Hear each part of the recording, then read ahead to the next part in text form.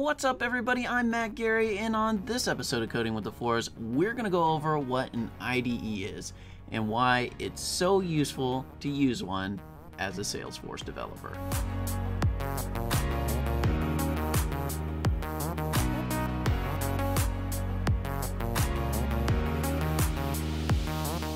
Alright guys, so today we are going to go over what an IDE is and why it is so incredibly useful to you as a developer, whether you're in Salesforce development or some other stack. It doesn't really matter. If you're doing development, you should use an IDE because it's going to make your life a whole lot easier. But let's just figure out what IDE even stands for, right? IDE stands for Integrated Development Environment. And what that basically means is it's an environment in which you can combine a ton of extremely useful development tools to make it so that you can develop faster and more efficiently every day, right? So in this IDE that I have up in front of me is IntelliJ, and within IntelliJ I'm using a plugin that allows me to do Salesforce development called the Illuminated Cloud 2 plugin. And there's another tutorial that I show you how to set all this up for Illuminated Cloud, or sorry, for IntelliJ. There's another tutorial where I go over how to set up Visual Studio Code as well.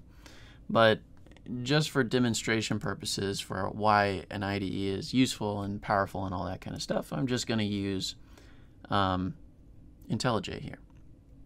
So IntelliJ, or really any IDE, is going to allow me to do a whole bunch of things to make my life and the lives of the developers on my team potentially a lot easier. So in this one interface, right, I have my code editor, so I've got the ability to write Apex code, or I have the ability to write, you know, a Lightning Web component or an Aura component or Visual Force, all that kind of stuff. And I also have things within here like a SOQL query. You know, I can do SOQL queries in my org directly from here. I can also analyze debug logs directly in this IDE. I can do run anonymous Apex right here. And so far you might be thinking, okay, that's cool, Matt, but why wouldn't you just use the developer console? It has all those kind of things too. And you're right, but there's a lot that this has that it doesn't. So for instance, if I went over to this opportunity calculator service and I wanted to just figure out, where is this class? In the developer console for Salesforce, I would have to open the file, find the file, open this file, all that kind of stuff. In IntelliJ, all I have to do is hit Control B, and I'm right here in the class. That took me 1/10 of a second. Also, if I wanted to know everywhere that this opportunity calculator service is, I can hit Control C, then do Control Shift F, which will allow me to search for this class in all of the code in my Salesforce environment, right? So I can see its usages really quick with hardly any effort at all, which also isn't possible in the developer console. And there's some other things too. So one of the biggest advantages, especially in IntelliJ and Illuminated Cloud 2, is autocomplete. So I'm just starting to type system. It knows that system is available in the Apex programming language, and I can just hit tab to autocomplete that for me. And if I put a period, it's going to tell me all of the things that I can do with this system class, right? If I was using the developer console, it's not as inclusive of all the things I could do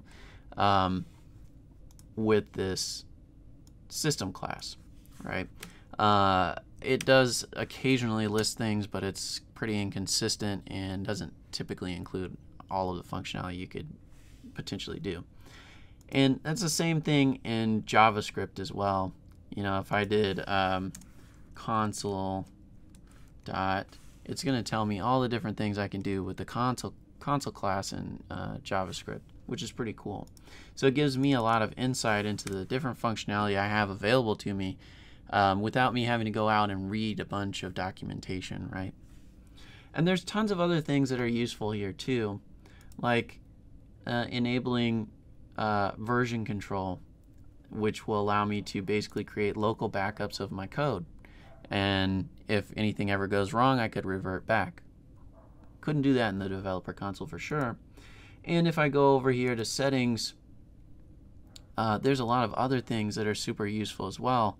If I wanted to set my code style for Apex, there it is, then I could come in here and it'll let me set all of my defaults for my code styling for Apex, and it's going to automatically format those things for me. So if I you know, didn't want my else statements on a new line, I wanted them in line with the bracket, I can just check this box on and off and it'll help me, you know, style my code automatically, right? And there you can see there's tons and tons of options that allow me to kind of define what I would personally like to see in my code, how I would like it styled.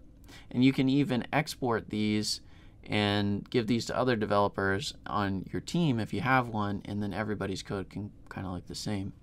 And you can do the same thing for JavaScript, right? You can go in and change your code style so that all your code stays consistent and gets updated the way that you want it to be, right? Look and feel the way you want it to be.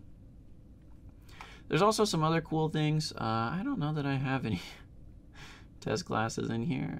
Maybe I do. That is the Nebula Logger stuff, which is convenient. So thank you, Nebula Logger team. You can run your Apex tests from right in here, and it display coverage right next to the classes that it tests, which is also pretty awesome. Now I know you can do this in the developer console as well, but as you can see, this is going to break down exactly what classes it covered right in front of you. It looks a little nicer, and then it also breaks down what happened over here as well, right? All the line coverage, all that kind of stuff. So pretty cool. Tons and tons of really useful functionality, and this is really just scratching the surface of what is actually capable in this IDE. And you know, I'm not even getting into the fact that you can open the terminal here, and I could use the Salesforce CLI right in line here, which I cannot do at all in the developer console. And so there's an enormous amount that you can do by leveraging an IDE like IntelliJ or Visual Studio Code, which I know I'm not going over here, but there is another video that goes over all the functionality of Visual Studio Code. And you know, it just makes your life a lot easier as a developer. Not to mention, you know, I can just hit Control S, and this will save this code directly to my org, right? It's not like I have to write it here, go back to my Salesforce org and save or something. I can write it here, save it here, and it'll reflect itself right back into my Salesforce org basically instantly. So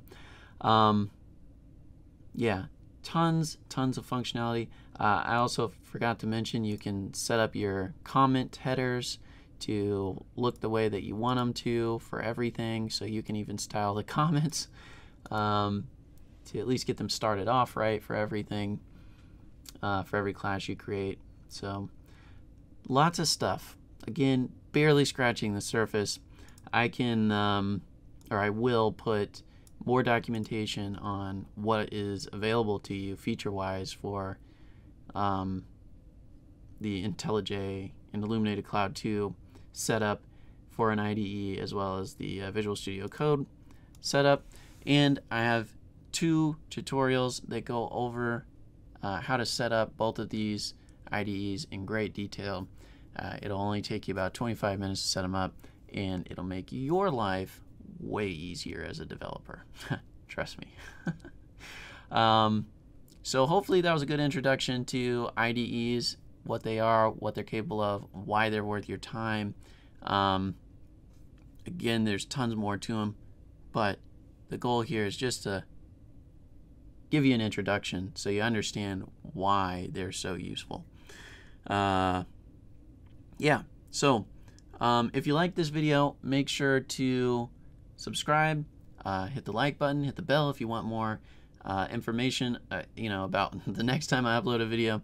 And yeah, stick around, because this is just one of the videos in a series of over 100 videos on how to basically become a Salesforce developer, from just learning about what Apex is all the way up to much more advanced topics. So stick around, and yeah, I'll see you in the next video.